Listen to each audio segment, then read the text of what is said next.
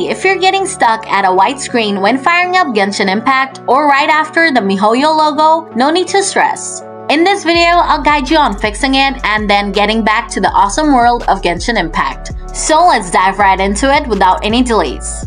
Solution 1. Turn off the Windows audio service and turn it back on after launching the game. To do this, click the search icon here and type in CMD. And then click on the command prompt from the search result and then select Run as Administrator. Next, click on Yes to give permission.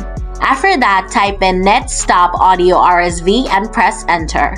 Now launch Genshin Impact. After that, come back to the command prompt window and then type in net start Audiosrv. Don't worry, you can copy these commands from the video description. Now check if you can play the game without getting stuck at a white screen. Solution 2. If the issue is still bugging you, repair the game. To do this, first open up the Genshin Impact launcher. Then click on this hamburger icon next to the launch button. And click on Clear Downloaded Resources. Then click on Confirm.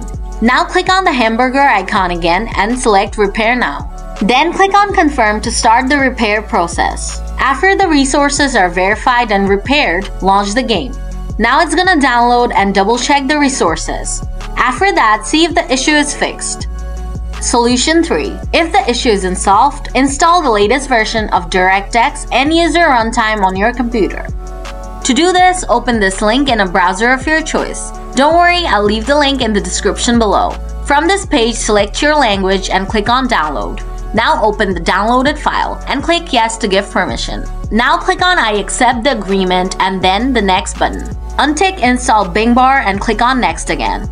If there's a download for DirectX available for your computer, it'll be shown here now. Just hit Next and it'll start downloading and installing the latest version of DirectX end-user runtime on your PC. Just wait until it's done. And when it's done, hit that Finish button. Now you should be able to play Genshin Impact without getting stuck at a white screen. So that wraps up how to handle the white screen issue in Genshin Impact on your PC. If the video did the job for you, give it a like. Got any questions? Toss them in the comments below and I'll make sure to get back to you. Appreciate you for watching.